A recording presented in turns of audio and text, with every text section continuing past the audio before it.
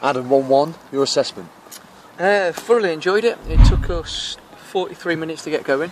There was a little bit of a rollicking at half time because I think, I've said it all along, these pre-season games are a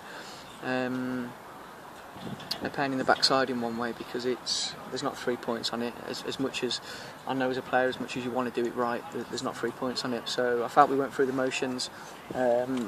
First half, we painted certain pictures with the ball that looked pretty, but we weren't effective with it.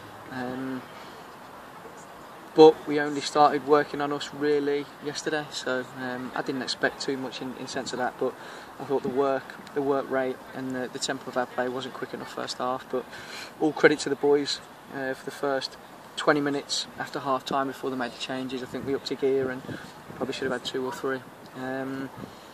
And then obviously we made all the changes, and I thought the young boys did well. So overall, really pleased with it. It's good to have these games because it gives you a picture of individuals more than the team at the minute. Because like I say, we've not done much work on ourselves as yet.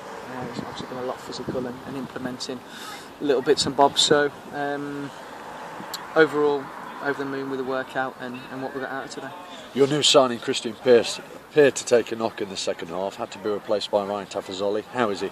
Yeah, it was just a knock. We was making the changes anyway, so obviously at this point in pre-season it's not worth risking anything. But it's fine, just a knock and just precaution. Thank you, Adam. Cheers, Mark.